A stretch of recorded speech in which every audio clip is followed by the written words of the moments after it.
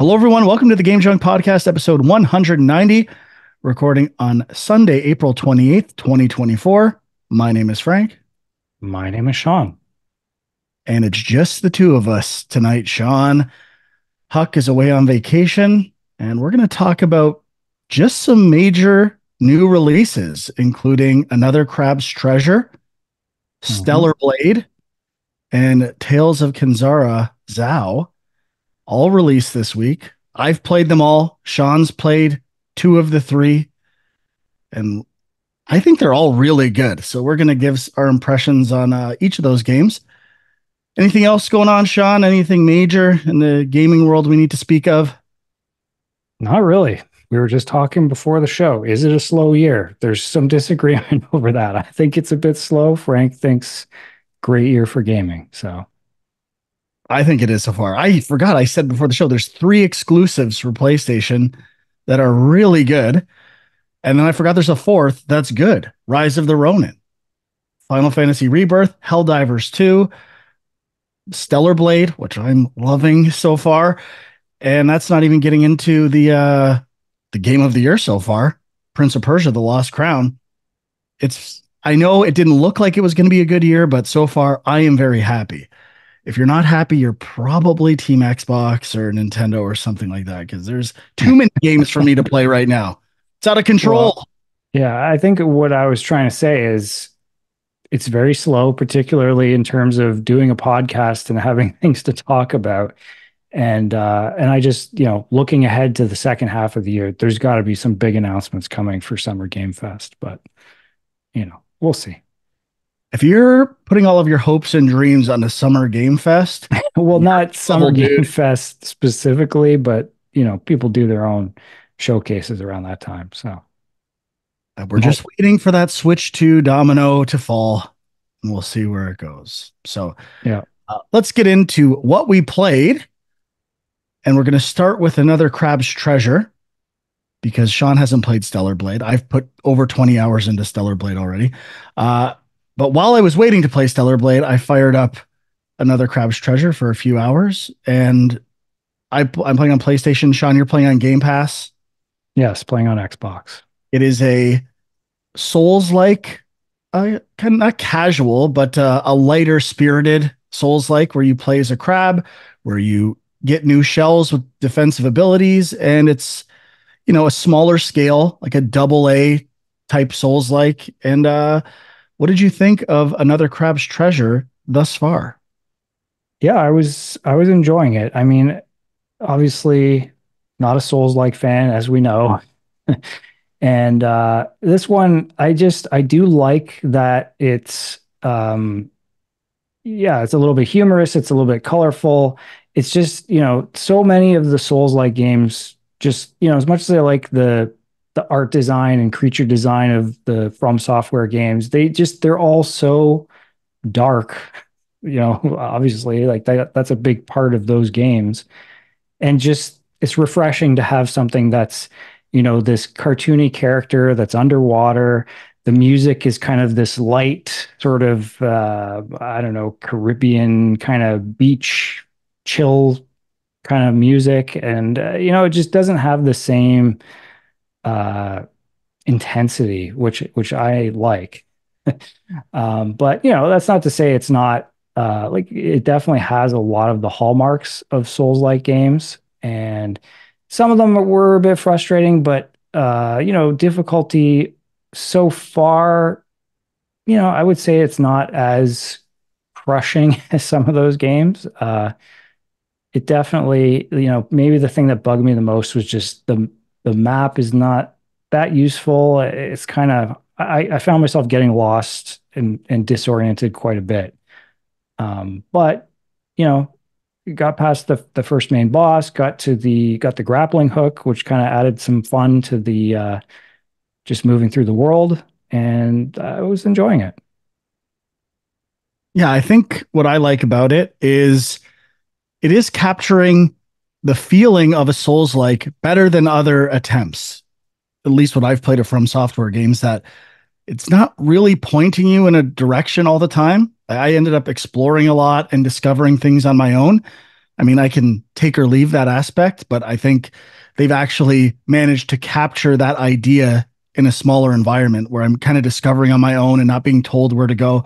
A lot of other modern Souls likes are just just taking the idea of death and reclaiming your elements, and that's the part it brings, not the feel of a From Software game. So it feels like a casual From Software, and in the sense of that, simplifying economies. There's four stats you can invest in basically, and they're pretty understandable. I just like reducing games down to just core ideas and economies and not overcomplicating things. So I'm really enjoying that as like a smaller, more accessible version of a Souls like. Although it does suffer in other ways. I do find the environment to be a little repetitive, and I agree I would get lost just in terms of the environment design and assets, seeing the same things over and over again, repeated enemies quite often.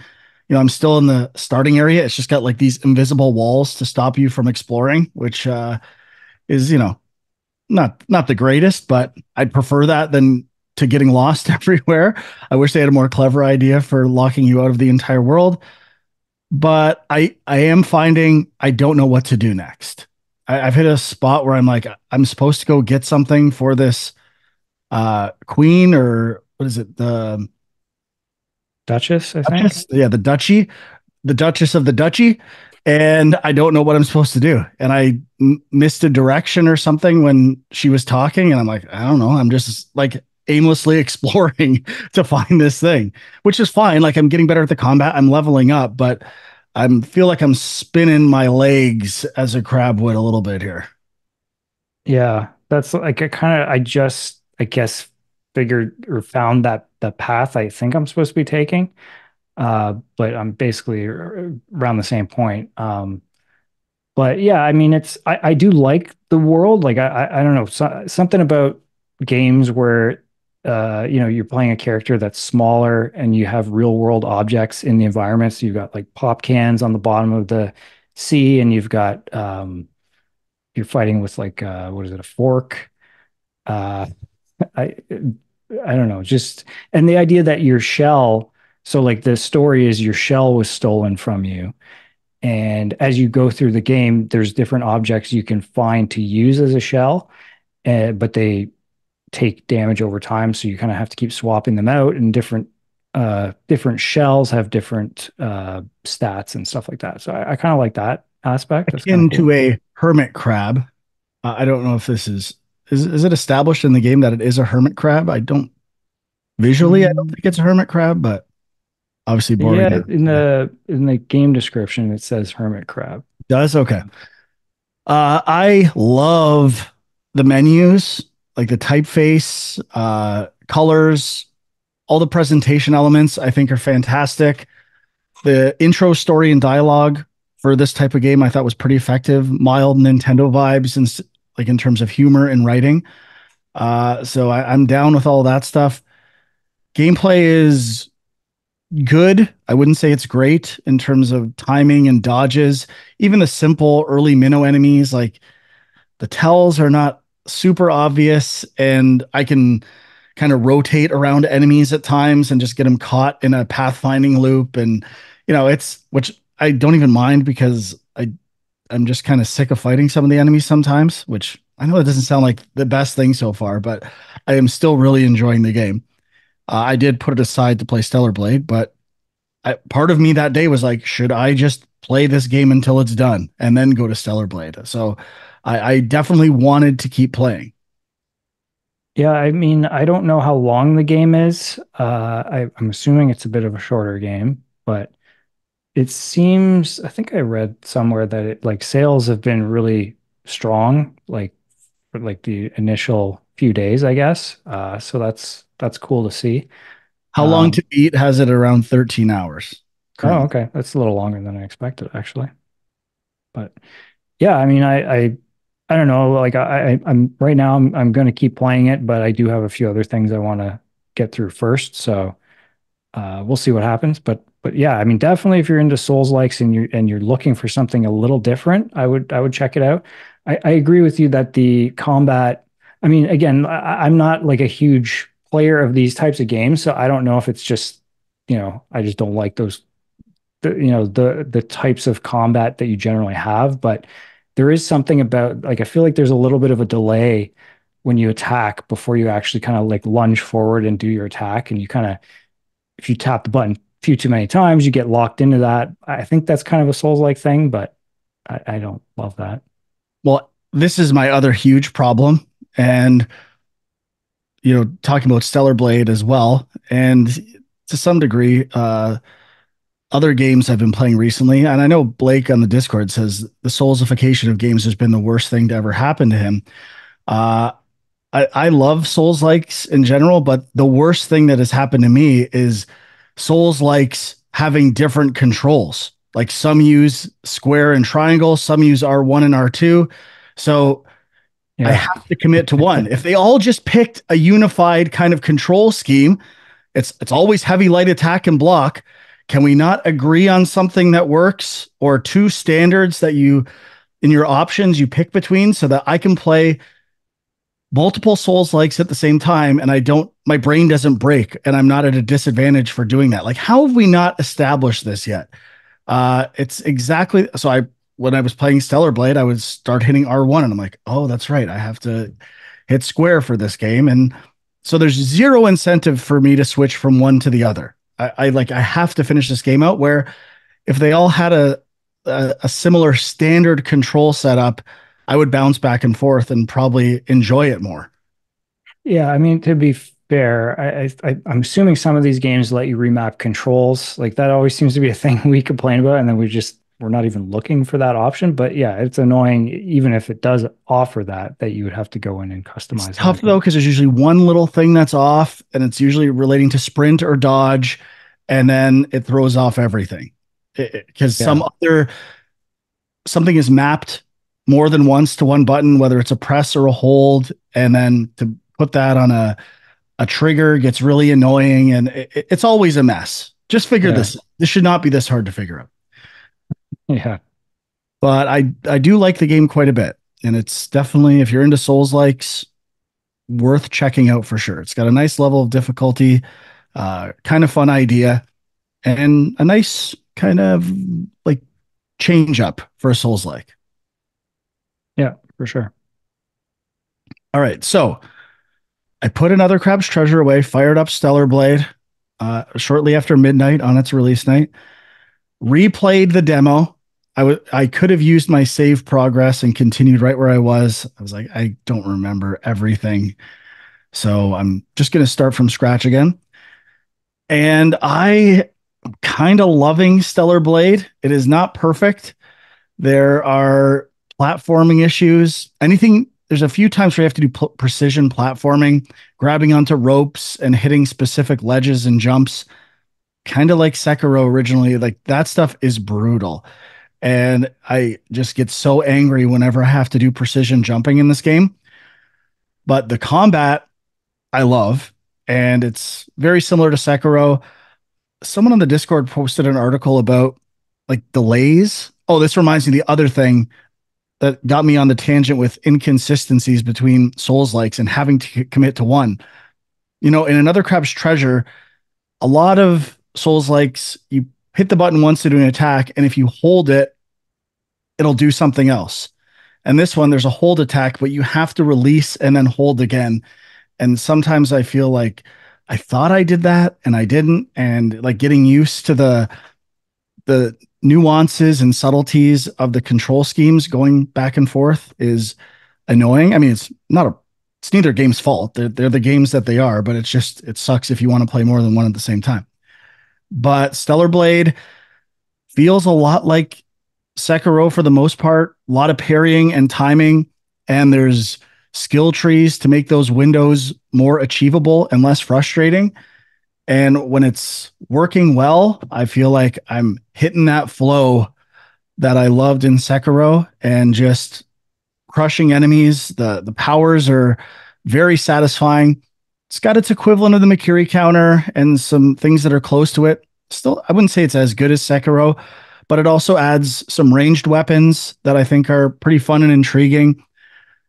even more inspired by Nier Automata than I thought. Like it's very similar in terms of getting things in weird orders, side quest structure, from what I've seen from trophy guides, getting locked out of areas. And it doesn't have the ending thing to the same degree as Nier Automata, but other than that, it feels very similar. The world, the scanning, just not similar in like a gross way, but kind of in a good way. And I don't know what it is about it. It's certainly not a perfect game. It's probably like an 8, 8.5 for most people, but I just want to keep playing it. I'm just exploring the open worlds and I'm not sick of combat at all. It's got, for me, it's the sweet spot of difficulty for a game like this. I think that's why I like it so much. It's not too hard. When I die, I 9 out of 10 times feel like it's my fault. Like my timing was off and I did something wrong. I don't get stuck on anything for too long. And it's just very satisfying. So it's definitely, I'm going to finish it for sure. I'm going to stick with this until it's done this week, I'm pretty sure. And I don't know, pleasant surprise. I knew I liked it from the demo. I think I like it even more upon playing it. Nice. And it's just you were talking about difficulty. That reminded me of something else with another Crab's Treasure. And actually, I don't know if Stellar Blade has something similar, but if you go into the settings, it actually has like a whole bunch of different difficulty, not just like difficulty levels, but like all these very granular tweaks to like combat and stuff to sort of make things more accessible if you do find it too difficult. Which I mean, there's starting to be some of these games that are Souls-like, uh, whether they're like, full-on Souls type games or just taking some of those elements, but they're starting to add things to scale down the difficulty for people who are frustrated. Because I mean, I'm not surprised. Like I think, something like Tunic, a lot of people thought they were getting a Zelda game and they just got destroyed right off the bat and just never went back to it. So it's like they're adding these options, which is good, but I still feel very conflicted over it. Like I don't know if I would ever use them. Like I've said to myself, oh, I should go back and try Tunic again with a couple things tweaked, but I just don't do it because I feel like I'm not playing the game, Like it's such a weird, like I'm actually curious, like, to listeners out there, people like I feel like we have fair amount of more like hardcore gamers who just wouldn't even consider that. But there's got to be some people in the middle that are like, oh yeah, actually I do try those out and they do, and I still enjoy the game and it's fine. So I don't know. I'm curious how many people use things like that. Yeah, you'd think I'd be tempted to because it usually makes trophy hunting a lot easier, but I'm with you. I want to play the game basically as it was intended to be played. Except that reminds me, I do owe an apology to Huck. I don't know if he's listening out there, wherever he is, but I was ragging on him for using the hint in the Oh, Stellar Blade right. demo. And there are cases in this game where it's basically some passcode that's in a document that you just have to look up and memorize again. And I'm using hints for that. I do not need to take 2 minutes to open up a menu and memorize 6 characters and re-enter them. I don't I use mean, it for like actual puzzles that it's a puzzle, but if it's just memorizing 6 things, I'm not going to hold it in my head. I just have no. I can go to a menu and read. This is not a gaming challenge at all. yeah, like so that is like I don't even really know why they call it a hint. To me, that's not really a hint. Well, it's because there's other things that are kind of a puzzle where it's like a math thing and you're trying to figure out a Oh, okay. passcode based on clues. So I think it just is like a be all solution for all of those things. So, once you know which ones are which, I'm okay with using it in those scenarios. Right. And a few other like nitpicks, but pretty frustrating. Skipping dialogue, there's like a delay as to how when you can go to the next line of dialogue. I'm just trying to get through these really laborious uh, NPC dialogue moments, and then even to get into a store, you have to talk to the same character over and over again, and trying to just get to what you want to do is super frustrating. So I don't know how that makes it into a game like this. It does feel like, well, that's we want to be a little different. We want this game to be a little weird. So it's just the way it is, which I mean, it's your call, but it's definitely annoying and it's adding a lot of friction. So, in my opinion, lots of small things that could be smoothed out in this game, but in general, combat is tight and it is fun, and that's all I really care about. So, I I'm really liking it. And would you say this has hooked you more than like say Rise of the Ronin or Definitely more than Rise of the Ronin. yeah. Just I mean, Rise of the Ronin is so similar. If I hadn't played Neo games, maybe I would be more into Rise of the Ronin or Ghost of Tsushima or Sekiro. It just feels very similar to stuff I've done, even though I like it. And the story and characters in Rise of the Ronin is and voice acting is like not great. So it's more of a comfortable open world experience than anything groundbreaking. A lot of people are saying Stellar Blade is like an old PS2 or PS3 game. I don't think I agree with that at all. It feels like a lot like Nier Automata. It's just a little different. It doesn't feel like an old game to me. I don't understand that at all. Hmm. Yeah, I mean, I there is like a slight feel of that, but I can't put my finger on why. Like maybe it's just the aesthetic. Like I don't know. I feel like there was a lot of sci-fi kind of type games like that from that era, but I think it's just that there are some open areas and some more linear ones. Uh, and but I mean, Nier Automata had that too. It's fine to me. If you're, I think the major criticism would probably be it's too similar for some people, but where it's similar in vibe, I don't think it's similar in gameplay at all. And I think they both have their merits when it comes to gameplay. cool. But yeah, it's I'm really enjoying it. All right, the next game we're going to talk about also came out this week. Tales of Kenzera Zao, which is on PlayStation Plus Premium, right? Yeah, or extra, one of Extra, those. whatever it's called. Yeah, I get them Yeah, all mixed up. Is it on Game Pass? it's not on Game Pass. It's an EA Originals game. And when we saw this before, it looks so similar to Prince of Persia: The Lost Crown, like art style, effects, gameplay, Hmm. like very similar. And I kind of felt bad because like that's an $80 Ubisoft super big budget game. And then this game has to like come out later and try to live up to that. And so I was like kind of worried, like, how am I going to go from that game to this? But I would thought it was awesome and had its own unique combat systems. And compared to other Metroid likes that I've played in recent memory, the controls are pretty tight and I like the combat quite a bit. So I have more thoughts, but what did you think of this game?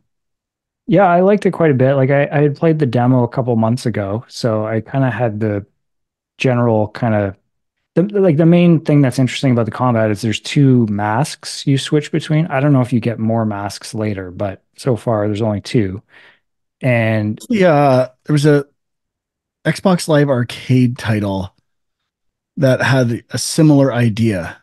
I think by Housemark, Outland. oh yeah, right. I remember that game.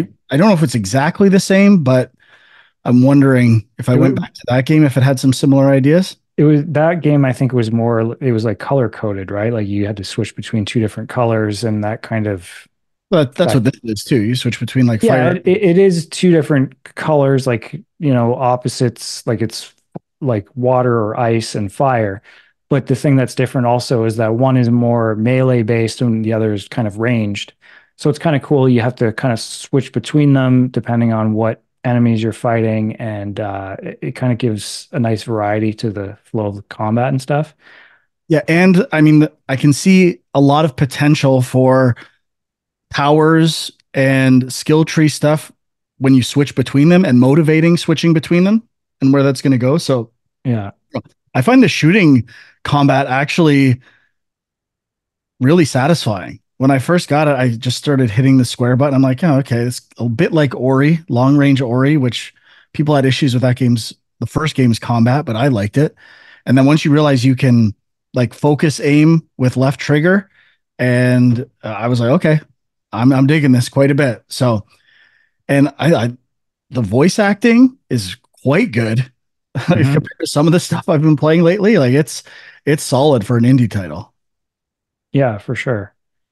And like it is on a surface level, there's definitely similarities to Prince of Persia, but it's got this whole like African mythology thing going on, and it's kind of like I think kind of drawing from Afrofuturism. So it just has a unique feel to it in terms of the art style and the story and all of that, which I was enjoying. And yeah, I mean, I do think if Prince of Persia hadn't just come out a few months ago, I probably would have been even more excited about this, but I'm still really enjoying it. And I think I can't remember what it was on Metacritic, but I feel like it was in the 70s. I was like, oh, that's kind of surprising. Like, I don't know if people are maybe it gets really repetitive later on or what, but I was kind of surprised by that. Yeah, I was too actually. I think I saw some Metacritics, and when I fired it up, I'm like, this is way better than what people are saying about it so far. Who knows where the game ends up, Yeah, especially with lower budget games. The beginning is usually always better than the end, or any game really for that matter. So yeah. it's starting off really strong. And I know I'm repeating myself here, but I wanted to kind of just finish this game because it's shorter, just keep playing it. So I was like just loving life this weekend. All three games. I just want to play all three of them, and then saw the best movie I've seen in such a long time. Challengers. Oh God, it's good. And I am just high on art and life this weekend. It's the greatest. Frankie 3.0, I think. New Frank 3.0 is here. And it all started with Civil War. Yeah. That movie is just everything just seems to be great since that moment. I do find I have well, what's going to kill New Frank 3.0? Mm, Baywatch killed New Frank 1.0. maybe if, Oh, that's a I good mean, guess. unless you veto it, but You mean it's going to be a review? I mean, how can it not? Did you watch did that Charlie Kaufman animated movie come out on Netflix? Yeah, I haven't watched it yet. Keep forgetting to. I kind of Orion wanted in the to. Dark. I've heard some good things about it. I don't know. I was waiting to watch it with the kids, and then they just didn't have any interest in it. All right. So, Well, this isn't film junk. This is game junk. It's my fault. I admit it. I hey, brought up man. challengers. Had to bring it up. Best score. Oh, so good. Listen to it all weekend. Um, I I think I've just played those main three games except for one other thing. Anything you've played, Sean? So yeah, I got a couple VR things to mention. So we got a second Meta Quest 2. You're not going to be happy to hear that, I'm sure, but Not because I would have sold you mine, but a huge discount. well, it was the kids really wanted to play Gorilla Tag together. I don't know if you're aware of Gorilla Okay, I Tag, have the an English extra VR Quest game. here that's not being used. I have a Quest 3. I have my old Quest 2. It was like kind of a last minute Easter gift idea because there was a huge price cut on it and we just did it. But so anyway, we've been doing some co-op VR stuff and there's a game on Quest. I think it's on the App Lab still, which apparently they're getting rid of the App Lab thing, which is probably for the best. But it's called Rooms of Realities. I don't even know what the App Lab is. Oh, it's like their early access thing, but it's weird because you can search for a game and it won't show in the main results, and you got to kind of scroll down and it'll be under App Lab. So it's like I think a lot of that stuff gets missed by people. But well, actually, so two games that are very similar, two escape room related VR games I'll mention. So Rooms of Realities is the one, and it's quite good. Like it's I think there's only maybe four stories or sections, and each has like three chapters to it with different themes. But you actually are, maneuvering things in the world and like manipulating stuff. And so it's like you have to work together with the other person, and it feels like you're actually doing something. So I've been enjoying that. And then there's Escape Simulator, which had already been out on Steam. They put out a VR update. So like if you already own the game, you get the VR version for free, which is kind of cool. Um, and that game is interesting because it's like you can create your own escape room. So it's like there's a lot of community levels and content out there. But it's not as fun in VR because it still feels like the 2D version of the game where you just kind of click on stuff. So it's not like you're not really reaching out and manipulating stuff all that much. So I don't know. I wasn't having as much fun with that one, but I mean, it's cool that it's a free update, I guess. But yeah, if you're into escape rooms and you have VR, Rooms of Realities and Escape Simulator VR, check them out. So you need two more Oculuses then, right? You need the whole family under the visor. Yeah, maybe we'll buy a third from you there, Frank. Gotta just everyone in the I can just picture the whole family in the living room, just all their visor on. Oh The yeah. family of the future is here today. I will just mention I have to get back to this because there's only one day left on this PlayStation Stars challenge. I finally fired up Foamstars. Did you ever try Mm, this? I did not. I downloaded it, did not fire it up. This is the Square Enix ripoff of Splatoon, a kind of kids or casual, all audiences friendly shooter where instead of shooting paint, you are shooting foam, like a foam party, and covering the level. And I actually really like the main mechanics. Like shooting the foam feels good. The different characters, I've only experimented with like four or five. They all have some interesting ideas. And I generally like the game so far. It's way better than I thought it would be. But the matches themselves, especially first time players, they are so chaotic. I don't really know what I'm supposed to do. I feel like I'm hitting people and nothing's happening, but I'm getting owned constantly. So it just feels like some balancing issues where, especially for new players, I could see how if you tried this game out, you'd be like, this is not fun. I'm just getting ruined. And I'm don't even think I'm doing anything bad. I'm just trying to play, and it's almost like I'm not learning anything while I'm playing. So, and especially you start with a first character, and then once someone picks that character, you can't use them. So I practiced with this character, then went to a game. Someone else picked my character, and I'm like, I get some new character that I don't know what they're doing, and okay, I guess Oh I'll try man. this. But has some potential. It's not bad, but yeah, I don't know how well it's doing. I assume not too well, but definitely worth a look, worth a poke. Hmm. I So could see people enjoying it. what's the main like is it like Splatoon where it's kind of territory based or It's like all what? different. So there's different versions of just deathmatch. You cover someone in foam and then you have to kick them with kind of like your surfboard, and you can only surf in your own color foam quickly. So Okay. that's in Splatoon as well. So it's got a lot of shared ideas, but their own little twist on it. And the big difference is the foam has some 3D properties or vertical properties, I should say. So it can build on top, and some powers give you like hills of foam rather than just everything being flat and covering surfaces. Hmm. So it's not completely devoid of its own ideas. I would say it's just a partial ripoff, but definitely missing some of the charm of Splatoon. Although I like the character designs in general, it just it feels a little half baked. So I think there is a potential good game in there. I just don't know if they're going to have the audience time and budget to figure out what it is. Hmm. Yeah, I mean, seems like it is free with PlayStation Plus, right? I don't know. I think it is. I thought it was a PlayStation Plus game a few months ago, but I could be wrong.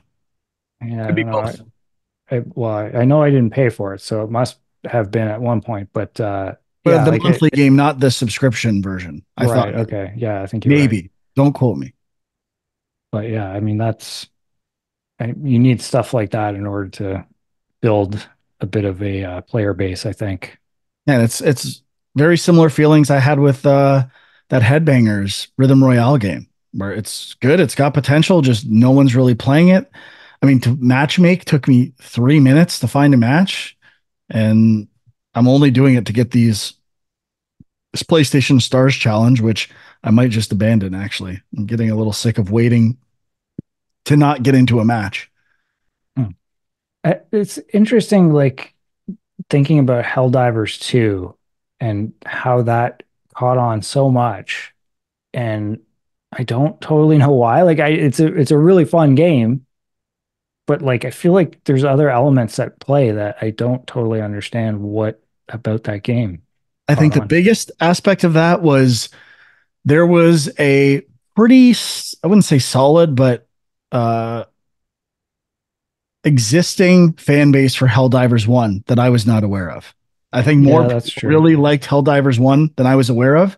And they had a community, and that kind of grew on PC, I think, even more than PlayStation. It was a bigger deal on Steam than on PS4 or whatever it launched on. So I think they had that, and then definitely, as we had said before, they were force feeding you this game pretty hard. You're gonna like Helldivers too, and despite our pushback, it worked, and it worked because the game turned out to be amazing. And we played some more last night. I'm still playing every day, and I still love it. It would be tough. The more I play it, the more I have to concede it might be my game of the year. It might be better than Prince of Persia. It's neck and neck at this point. Yeah. Yeah, I mean, it's going to be on a lot of lists at the end of the year, no question. So I think it's going to win the Game Award for Game of the Year. could happen. I mean, again, I don't know what's coming out of the second half of this year, but it could definitely happen. It just feels like what we always talk about doing something new, like well designed, kind of captures everyone's attention. I think it's gonna. Can I bet on this yet? Can I bet on the Game of the Year yet? I kind of want to bet on Helldivers too. You might So have to start, you might have to become the bookie for that one. I don't know. less the Silk Song, will it drop this year? And will Hades 2 potentially drop this year? Yeah, I don't know. But even a sequel, although Helldivers 2 is a sequel, it's a very different sequel. I don't think Hades 2 would win Game of the Year, but I think Silk Song could, because people just have insane love for Hollow Knight, which is just the way you're perplexed by Helldivers being so popular. I feel that way about Hollow Knight. I like it. It just like it's the most beloved game ever. And that's all people want is another Hollow Knight. And I'm like, yeah, it's good, but there's equally good Metroid likes out there, if not better ones. Yeah, I mean, believe me, I kind of feel that way too, but it's I mean, that was the game that really started the Souls-like thing seeping into all these other genres, I think. Because when I came out, I really didn't know, had not played any Dark Souls games, and there was just so many elements of the game that I found frustrating. I was like, what is the deal with this? And then that's like, oh, this is a whole genre now. But yeah, And I'm going to mention one more game very quickly. I haven't played it that much, but every couple of weeks I fire it up again. I really like F-Zero 99, the Battle Royale F-Zero on the Switch. yeah. It's pretty fun. My only criticism is I feel like if you don't win in the first couple of laps, you don't have a chance because it's so short. It's 4 laps and they fly by. But it's really good. Yeah, I gotta try that one of these days. All right, I think that's it, Sean. Do you have anything else you played? I mean, lots of little things, nothing that I really have much to say about, but yeah, I'm trying to probably focus on, I'll probably play Zao, and I'm still trying to finish Mini Shoot Adventures, which I mentioned a couple weeks ago. I'm still really enjoying that. So, um, But yeah, not too much coming out this week, I don't think. Looks like the Braid Anniversary Edition, maybe, is the big thing. Do I finally beat Braid? I should finally probably beat Brothers as well with that definitive edition that came in one. Yeah, I've been meaning to play that as well. So But we'll see. Maybe a megaton will drop this week. As far as we know, no Huck next week. Not 100% sure, but I think the plan is to review the Fallout TV show season one. yeah, now there is another indie showcase. It's the Xbox one. From what I saw, it looked like they're only covering a few games, so I don't even know if it'll be worth talking about. But You yeah, know what's going to be there, and we're going to have to talk about it. what? Hollow Knight? Replaced. What? Replaced.